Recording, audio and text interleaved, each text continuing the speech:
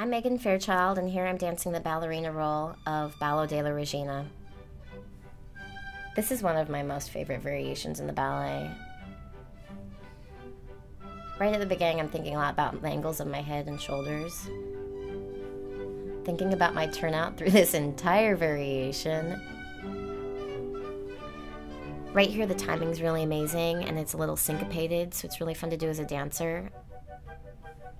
You're like a jazz musician using your feet as the piano keys. Right here, I'm always counting how many hops I'm doing. This jump is a little scary because you're looking at the ceiling. You don't get to see where the floor is when you're landing. Usually we do a jump and we're facing straight to the audience, so you have some idea of where the ground is. I really love doing these big ensembles onto point. I have an exact amount of hops and turns I do every time right here in order to finish perfectly with the orchestra. And hopefully they're with me and I'm still breathing, and then we're done.